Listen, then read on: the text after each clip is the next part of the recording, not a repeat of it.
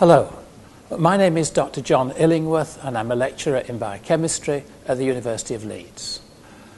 Every adult human being has about a teaspoonful of glucose circulating in their blood. This may not sound very much, but it is essential for life. If there were less than, say, half a teaspoonful, then that person could lose consciousness and die. If there were 2 teaspoons circulating, then the patient is probably developing diabetes with serious consequences for their health. Blood glucose levels are not constant. They rise briefly after meals and fall when we are asleep. They depend on what we eat and what exercise we take. But in healthy people, they generally vary between 3.5 millimolar and 6.5 millimolar. In round numbers, we can say the average is about 5 millimolar. Blood glucose is important because it is a major fuel for the brain. Other organs also use glucose, but our brain cannot manage without.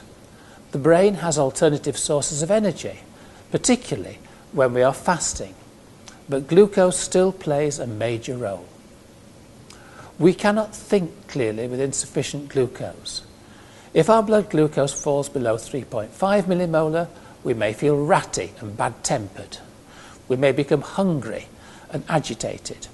Our heart rate rises and we may break out in cold sweats. These are all signs and symptoms of the hormones adrenaline and glucagon, which our body secretes in response to low blood glucose or hypoglycemia.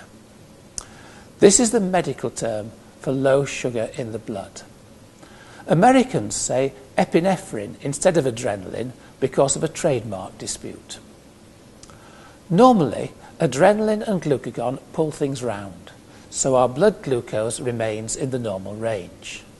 But if, for some reason, they failed and our blood glucose continued to drop, then we would lose consciousness, fall into a coma and possibly die.